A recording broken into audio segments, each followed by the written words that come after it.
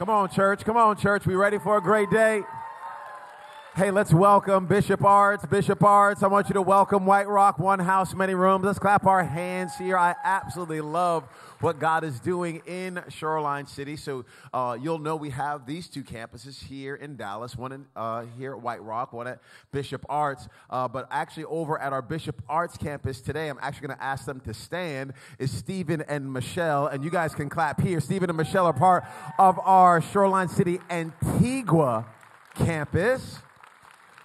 So we have 3 rooms in this house, and we're excited about the many more houses that are on the horizon for us. Have so many dreams about some other campuses. We're saying, God, wherever you want us to go, we are willing to go. But Stephen and Michelle are over there at Bishop Arts right now and just learning and growing. They are our worship directors down in Antigua, and we brought them up here for a few days just to hang out together, talk, and connect. And we actually didn't only bring them up. They're going back to Antigua. We also brought Hannah and Andrew Scott back up from Antigua as well to serve here at our White Rock campus. So now we got campus pastors here at White Rock, campus pastors at Bishop Arts. We had Nate and Whitney Louder down in Antigua, who were the assistant campus pastors, step up and become the campus pastors there. So it's been phenomenal to see all the lives that are being impacted, and we're saying we want to be passionate about raising up leaders who will make it on earth as it is in heaven. That's why you're a part of this family. We cannot wait to see what God does in you and through you. But we're going to open up our Bibles today, continuing with our series that we started last week, New Wine. If you have your Bibles, turn with me to Hebrews chapter 12. Hebrews chapter 12. We're going to read verses 5 and 6. Hebrews chapter 12. Verses 5 and 6, and have you completely forgotten this word of encouragement that addresses you as a father addresses his son? It says, my son or my daughter, do not make light of the Lord's discipline. Do not lose heart when he rebukes you, because the Lord disciplines the one he loves, and he chastens everyone he accepts as his son. The title of today's message is A Walk in the Park. Just a little walk in the park. I am really excited about this series. It's deeply personal to me because I feel like I've been in this pressing process as well. My wife, those of you who were here last week will remember me sharing a moment from my journal. Something I wrote a couple of weeks ago, but it was in regards to an event that took place years ago. Some 20 years ago or so, my wife came up to me and asked me, we're in our first year of marriage, and said, Earl, has there been any point in time throughout the course of our marriage that you've looked at pornography? And I wanted to lie. I wanted to tell her I never had. But I told her the truth in that moment. And it was a sobering moment for me. I have dreamed about being a father and a husband from the time I was 15 or 16 years old. I couldn't wait to have a family. So honestly, I'm living my dream right now, being a father and being a husband. And in that moment, I felt like I was sabotaging the very thing I had prayed for. So she asks me this question. I'm honest. She asked me because we had another friend of ours, another couple friend, and the wife had discovered that the husband was looking at pornography, and that wife had confided in Onika and asked Onika to pray. So then Onika thought, let me go ask Earl. And she came over to me, and had that other guy not messed up, I would have been able to keep my secret for years. But it was the grace of God that exposed me. It was the grace of God finding me, disciplining me. See, I was living with shame, the shame of I'm doing something I don't want to do. But now I am being exposed in this moment, and I did not like being exposed, but at least the hiding was done. And what we tend to do is we want to hold on to the shame and not be exposed. And we end up carrying our baggage with us for months and years and years and years. And the grace of God has been trying to get at your heart and mind so that we don't carry this mess any longer. What he's wanting to do is perform surgery so he can take that junk out. But you and I keep avoiding the knife, and we keep living with the junk that's on the inside of us.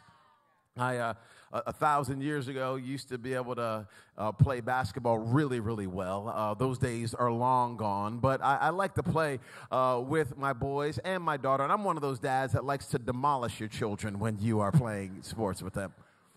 I try to take their soul from them. I feel like that's the right way to go about it.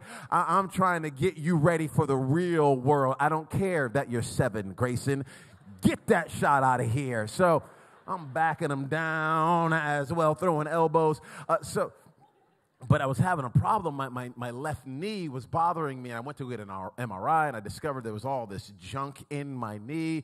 The doctors did not cut right away, but some 6 months later, they said, hey, the best way to get this taken care of is to cut. So I had to go under the knife, got a little scope on my knee. The thing that disappointed me is after I had the surgery, my knee was still hurting.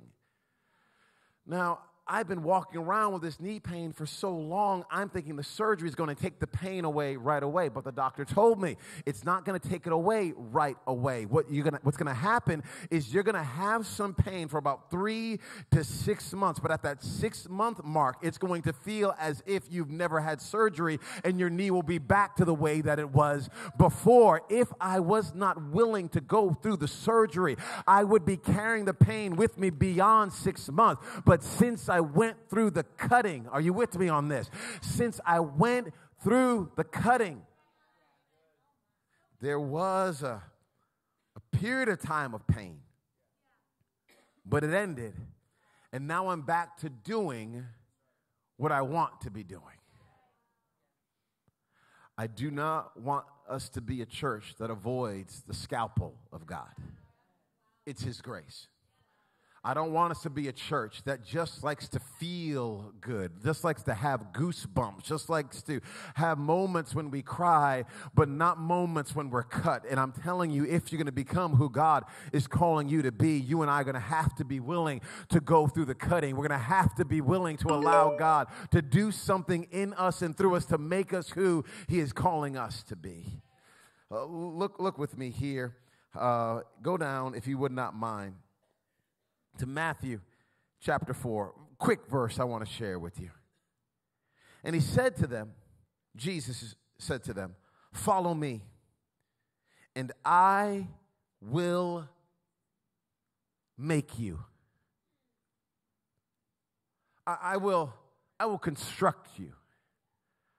I'll manufacture you. I'll Elon Musk you. I got a Tesla I want to make, but in order to make it, I got to put some things together. I will make you. Jesus is saying here, I want to be very, very involved in the process of helping you become who you're supposed to be.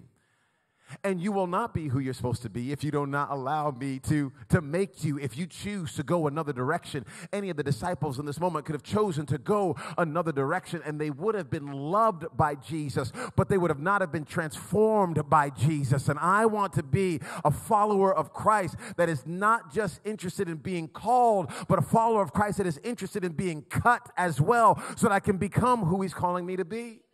John chapter 15, verses 1 and 2. I don't have it on the screen, I don't think, for you, but Jesus says, I am the true vine. My Father is the gardener. He cuts off every branch in me that bears no fruit, while every branch that does bear fruit, He prunes, so that it will be even more fruitful. You notice both get cut?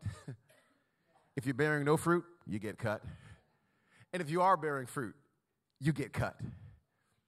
might as well bear fruit and allow the grace of God to cut us, to change us, to mold us so that we can bear even more fruit. All of us in here want our lives to count for something bigger than the moment that we are in right now, but you and I will not get there if we do not allow this cutting to happen. Would you and I please stop avoiding the pain of growth?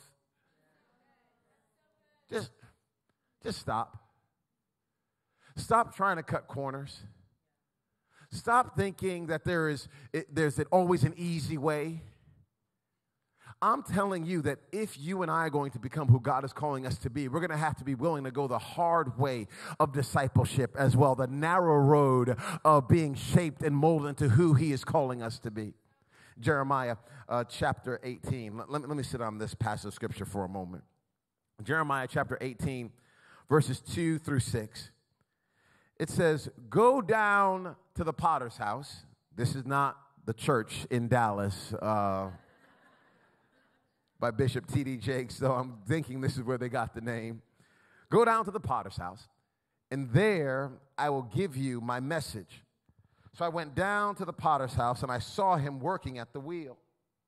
But the pot he was shaping from the clay was marred in his hands, so the potter formed it into another pot, shaping it as seemed best to him. Then the word of the Lord came to me. He said, can I not do with you, Israel, as this potter does, declares the Lord? Like clay in the hand of the potter, so are you in my hand, Shoreline City. Hey, I'm going to ask you a little bit of audience participation here and at Bishop. Get the name of the person next to you. Get the name of one person next to you. Get right now, ask them. Ask them their name. Don't be mean to the person either. Just smile, okay? Smile. Okay, I got to fill in the blank for you. I got to fill in the blank. And I put it on the screen for all of you here. And I want you to fill their name in the blank. Can God not do with you as this potter does? Now ask them that question. Ask them, can God not do with you? Ask them. I want you to do it right now. Say it with a smile. Say it with a smile here and at Bishop. Now I want you to pick your second choice. Pick your second choice, the person you did not turn to first. Get the name of the other person. And I want you to ask them the same question. Can God not do with you? Can God not do with you? Can God not do with you as this potter does? Are you so stubborn? Are you so gifted? Are you so talented? Are you so mature in your faith? Do you know so much Bible that God cannot do with you as this potter does with the clay? Are you such God's gift to the world that he cannot do with you as this potter does to the clay?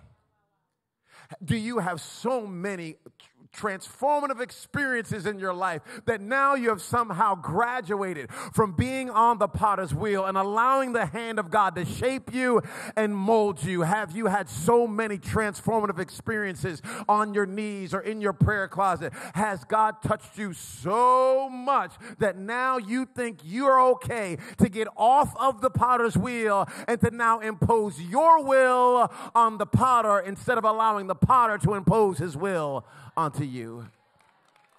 Do you have so much money? You're so wealthy. And people applaud you so much that God cannot do with you as this potter does with the clay. Are you so broken? Have you had so many failed experiences in your life? Have so many people betrayed you? Have so many people hurt you that the potter cannot do with you? God cannot do with you as the potter does to the clay. All these excuses that we have in our minds, all these preconceived ideas. It's real simple, church family. It's real simple. It's real simple. Stay on the wheel. It's hard, but it's simple. It can be difficult, but it's simple because sometimes the potter will push on a part of the clay that the clay does not want to be pushed in at all. Have you ever had this happen to you? Have you ever had God asking you to, God starts dealing with your money, or God starts dealing with your pride, or God starts dealing with your insecurity, or God starts dealing with how you think the church should look, or how you think the marriage should look, and you go, no, the problem is not your spouse, the problem is actually you. And then we say, oh, you know what? I want to avoid any type of conversation with anyone that won't agree with me. I'll keep searching and searching and searching and searching and searching. I'll use a fortune cookie if I have to say, oh, yes, here's God's word for me.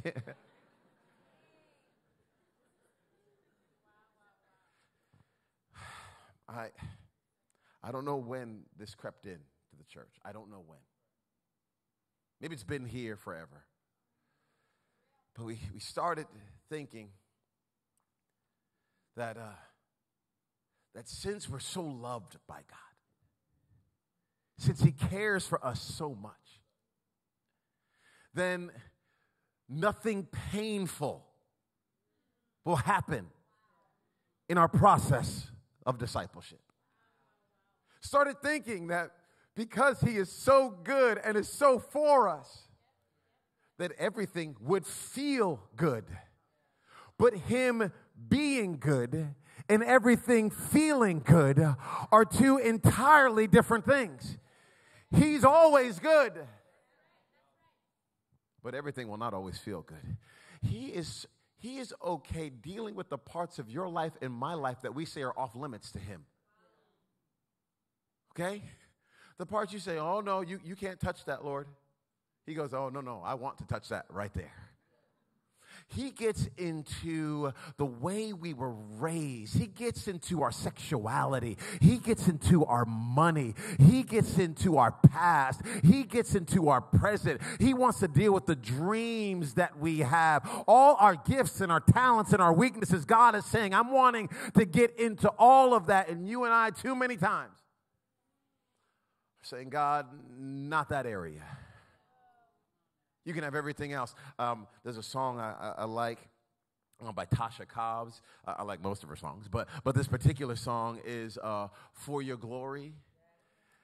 It's a song that's real simple. For your glory, I'll do anything just to see you, to behold you as my king. For your glory, I will do anything. I will not dare try to sing that song like Tasha Cobbs sings that song. I stumbled on it. This is months ago, and I stumbled on the song. I was like, oh my goodness, I love the song. And I was singing it loud too. I was loud. When you're in your room and you're like, okay, nobody's around and I sound real good right now, like one of those times, like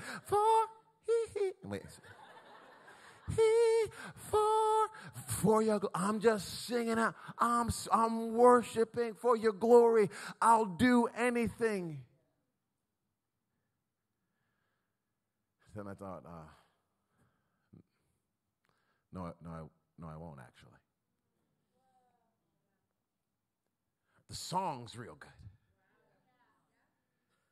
And it was actually moving me emotionally. But it wasn't true. Because I have some boundaries that I've set up. And I'm saying, God, you can do some things, but I don't want you to do other things. I'm gonna, for a second, can I take another mask off just for a second? You guys okay? You're with me on this? Bishop Arts, I know Bishop Arts is with me. Here, I like to be a servant. I like to. In my brain, it's just a great picture of who our Savior is. He says this about himself: the Son of Man did not come to be served, but to serve, and to give his life as a ransom for many. And our Savior was washing his disciples' feet, washing the feet of those who would even betray him. And I'm thinking, man, how emotional must that have been? But he did it anyway. So I'm just trying to be the type of leader that is willing to lay down my life as well. I want to be the type of leader that's okay to wash feet, not only literally, but even more importantly, figuratively. That I'll take out the trash if I need to, that I'll wash the dishes if they're in the sink, not just at my home, but also in this church. There is not a job in this church that is too low for me. As a matter of fact, I feel like I should set the example and do the lowest of tasks. That's what I think. So I don't have a problem going low. I don't really have much of a problem being on my knees. I don't have a problem with that. The problem I have is being elevated. That's my problem. My problem is when I am elevated and put on a pedestal and people now celebrate me. That's my problem. Because I'm concerned that pride might get into my heart, or I'm concerned what you might think about me. Maybe you think that I'm something now, and since I don't want you to think that I think that I'm something, I would rather go low rather than be exalted up. But there are times God says, hey, I don't want you to be low. There's sometimes I want you to be exalted. It's not for your glory, it's for mine. And I had to say, God, I'm actually not okay with the popularity. So for your glory, I won't do anything. Because that thing that I would have to do for your glory makes me uncomfortable. What type of Christian do you want to be? What type of follower of Christ do you want to be? Because you can go to heaven, okay? You can go to heaven because your salvation is not based on your works at all. It's based on the finished work of Jesus Christ. There is nothing that you and I can do to add to our salvation. There is nothing you and I can do to add to the cross and the empty tomb. That is a gift of God that comes by grace through faith in Jesus. But at the end of the day, if you and I want to be who he's calling us to be, you're going to have to be willing to be on that wheel and allow him to shape you and mold you and change you and put you on whatever shelf he wants to put you in whatever pantry he wants to put you on whatever pedestal he wants to put you on, because it's not even about you and it's not even about me. It is about his glory, his name, his fame, and his mission being accomplished in the earth. I'm going to keep on going here. Look right here. If you were here last week, you saw these. Olives for folks in the balcony. Olive oil right here. Jar of olives, olive oil. Olives, olive oil. Olives are cheaper than olive oil. The olive oil is more expensive. Why? It goes through a process of being crushed. It goes through a process of being pressed. It goes through a process of being squeezed. And since it goes through the process of being crushed and being pressed and being squeezed, it actually it increases its value. Too many of us are followers of Jesus. We've been picked, okay? We've been picked, but we have not allowed the grace of God to press us. We have not allowed the grace of God to change us. We have not allowed the grace of God to push on us. We have not allowed the grace of God to squeeze us. Every time he wants to squeeze, we wiggle out of the way, and we say, God, do it to somebody else. I bind you, devil. Leave me alone. And it's not the devil. It's the grace of God trying to make you who he wants you to be. And I'm just trying to be a church. I want to be a pastor. And forget being a pastor. I want to be a son of God that says, God, whatever you want to do in my life, you can do in my life. However you want to change me, you can change me. Take me from being picked to being pressed. Because all the flavor that's in the olive does not come out unless it's pressed. I'm just telling you, there's some flavors on the inside of you. They don't come out unless you're pressed. You ever see hear somebody sing a song, you're like, whoo, oh my goodness. That was real right there. That gave me chills. And then you can have somebody else sing the same song.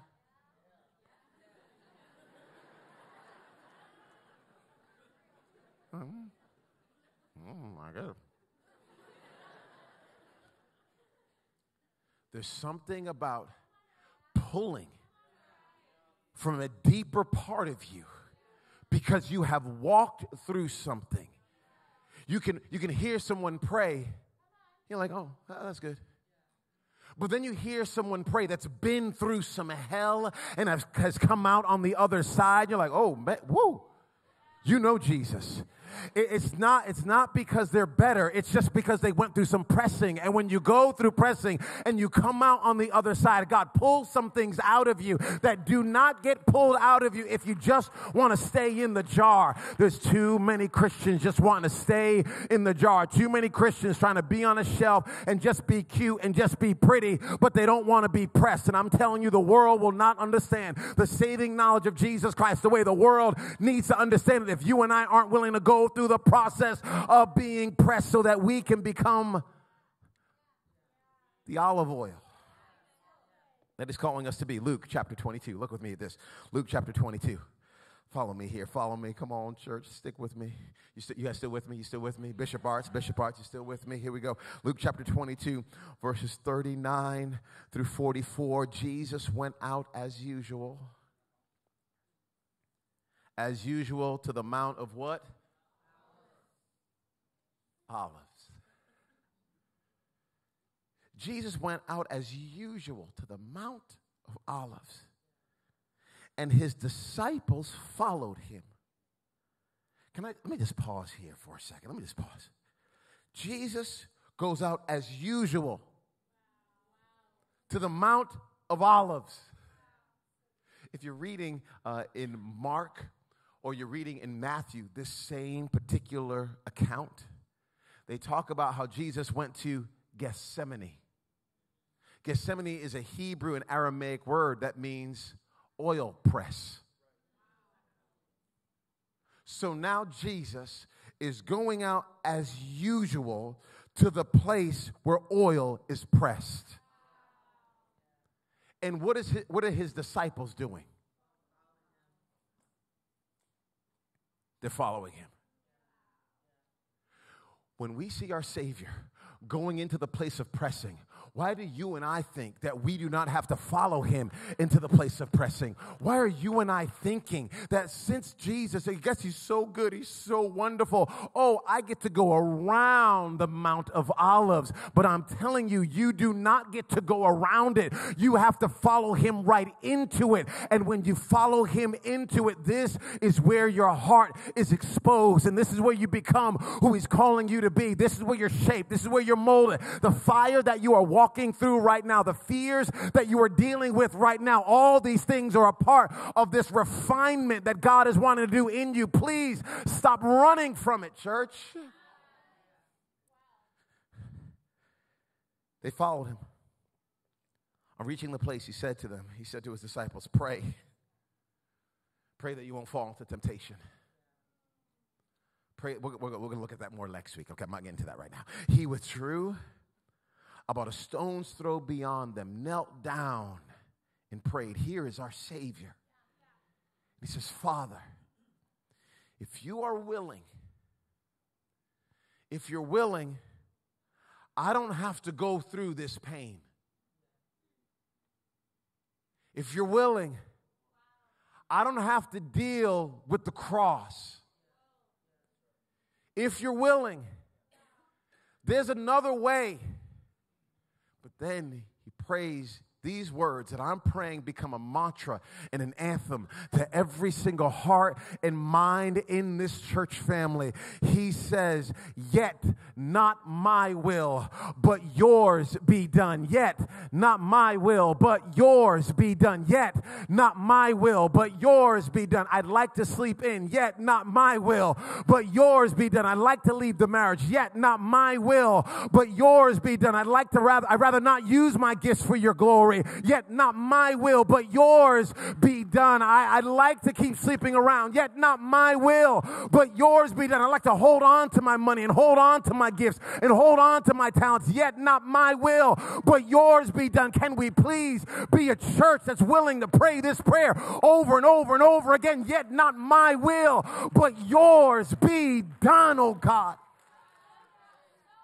What does it look like? What does it look like? What does it look like? What does it look like to be a church? To be a church. To be a church. To be a people. To be a community of faith that is not all about our conveniences. That's not all about our comforts. It's like, no, I need my minivan. No, I need to give birth to my kids. No, I need my house. No, I need every T crossed. I need every I dotted. And I'm A-okay with the blessings that come from being in this fantastic nation. I encourage you, get a great house.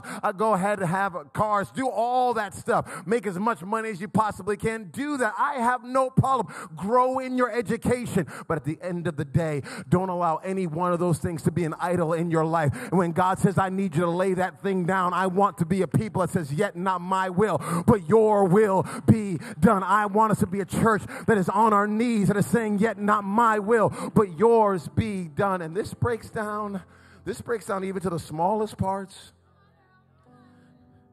When your spouse is getting on your nerves, I want to poison them. Yet not my will. Yours be done. For your glory, I'll do anything. Anything. Anything. Anything.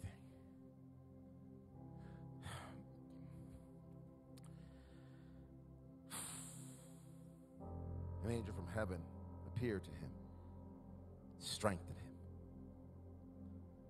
Being in anguish, he prayed more earnestly, pressed in even more to the pressing. His sweat was like drops of blood falling to the ground. It's my humble opinion that with every calling, whatever it might be, you will get to this point. Every calling. You will get to the point of decision where you will say, this is too much. I can't cross this line. I can't go any further. Too much of my identity is wrapped up in this thing you're asking me to give up.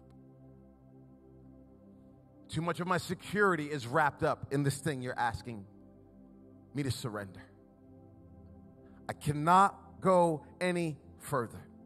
And I don't care if it's a stay-at-home mom. I don't care if you're a businesswoman, a business leader. I don't care if it's marriage. I don't care if it's your singleness. Whatever it is God is calling you to, it will cost you something. You're not paying for your salvation, okay? You can't. But you and I do buy in to our calling. You do. And we've done the church a disservice. We're tricking people, telling them, oh, it's an easy road. It's smooth the whole time. If there's a bump, if you just worship really, really hard, you won't even feel it. And I have found I am feeling every single bump. You're going to tell me the clay does not feel the hand of the potter? What? It's terrible theology. It doesn't even work.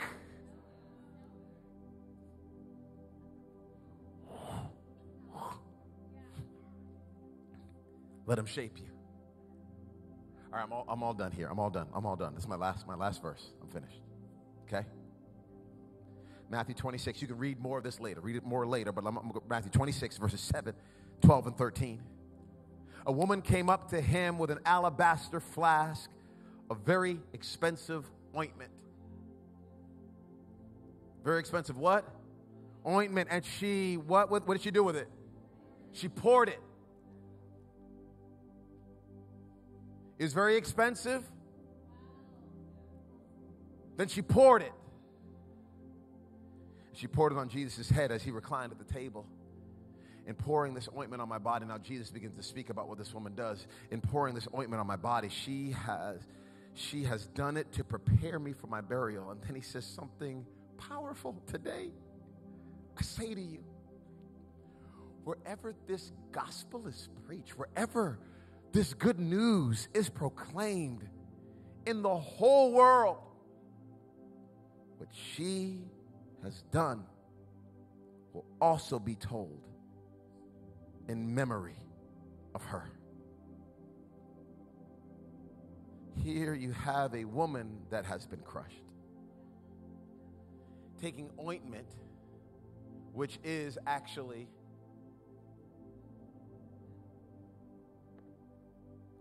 olives that have been crushed, pouring them out on a Savior that's on his way to the cross to be crushed. And Jesus says, because this woman has done this, everywhere the gospel is preached in the whole world, we're going to talk about this. It's because any time a life is picked, but then pressed and then poured out, that life always lives beyond the generation and the moment that it is in. But if you and I just want to be this, if you just want to be picked, you just want to be olives, but you don't ever want to be pressed, you'll go to heaven, but your life will not be poured out the way God is calling it to be poured out. And the suburbs can kill your soul. And climbing the corporate ladder can kill your destiny. And going after all the trappings of this world, it will lull you to sleep.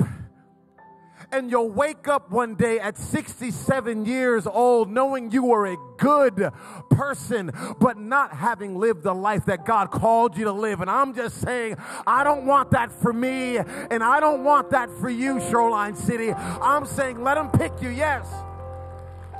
But man, let them press you, let them press you, let them press you, let them press you. Some of you wanted to avoid this sermon because you knew what I was going to talk about today.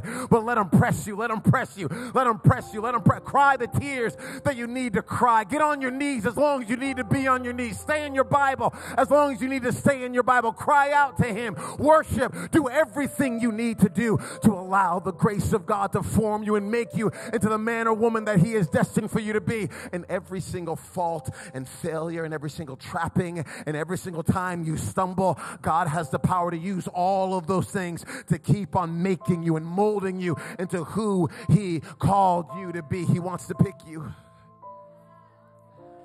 He wants to press you. But then He wants to pour you out. He wants to pour you out. He wants to call you. He wants to crush you. Then He wants to commission you to go.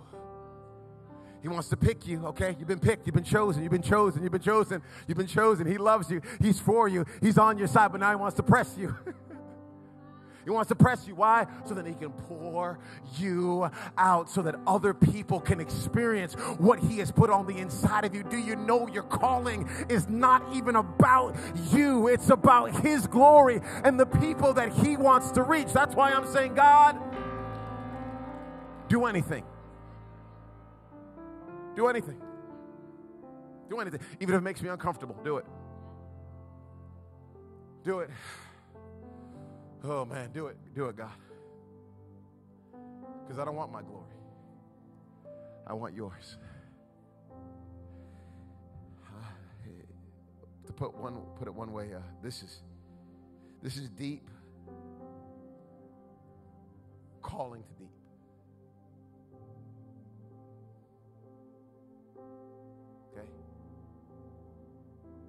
I'm trying to get beyond job. And is he my husband? Is she my wife? What's going on in my marriage? What's my future hold? I want to get beyond that, the servicey stuff. And the Spirit of God is excavating in your heart and your life. So years from now, you and I look completely different. We are so honored to have you joining us today. Hopefully, you've been inspired to make it on earth as it is in heaven. For more information, please visit our website at shorelinecity.church.